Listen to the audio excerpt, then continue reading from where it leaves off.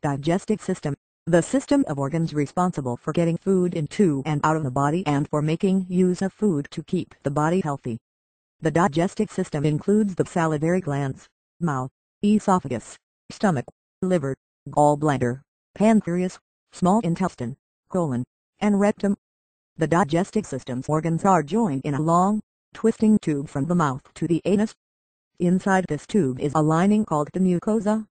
In the mouth, stomach, and small intestine, the mucosa contains tiny glands that produce juices to help digest food.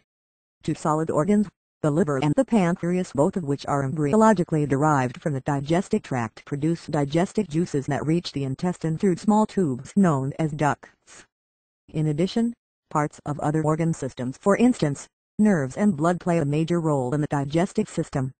Digestive system, the system of organs responsible for getting food into and out of the body and for making use of food to keep the body healthy. The digestive system includes the salivary glands, mouth, esophagus, stomach, liver, gallbladder, pancreas, small intestine, colon, and rectum. The digestive system's organs are joined in a long, twisting tube from the mouth to the anus. Inside this tube is a lining called the mucosa. In the mouth, stomach, and small intestine, the mucosa contains tiny glands that produce juices to help digest food. Two solid organs, the liver and